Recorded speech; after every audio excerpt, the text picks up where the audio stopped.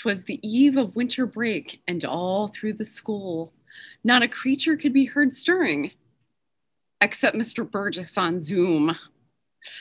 Polly, Bob, come quick. I think I'm losing my mind. How is it the end of December and we're only online? Grab your art palettes and we'll talk about it.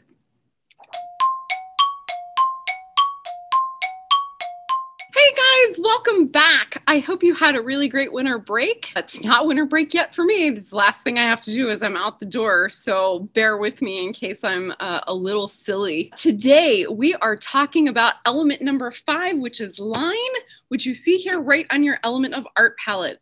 I am asking you to do a couple things with this. This is not a hard splotch to fill in, but I do want you to make it complex and interesting. So you will note on the posting for this assignment, when you get there, I have included a types of lines poster. Whee!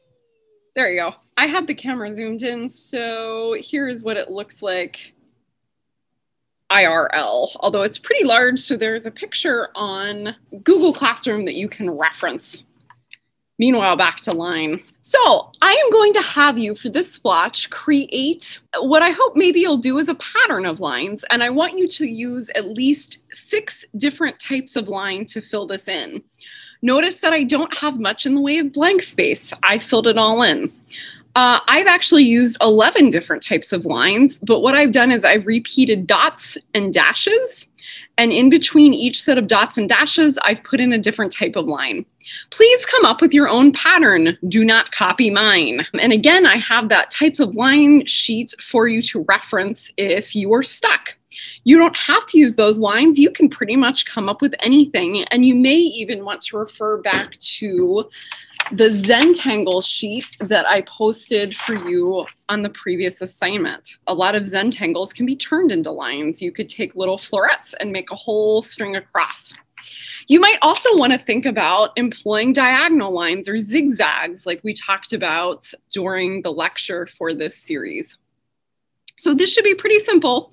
Again, you need to have at least 6 types of lines. Don't just put 6 lines, all right? So not just 6, at least 6, but you need to fill the whole space, okay?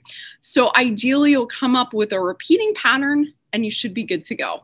If you have any questions, you know where to find me. See you soon.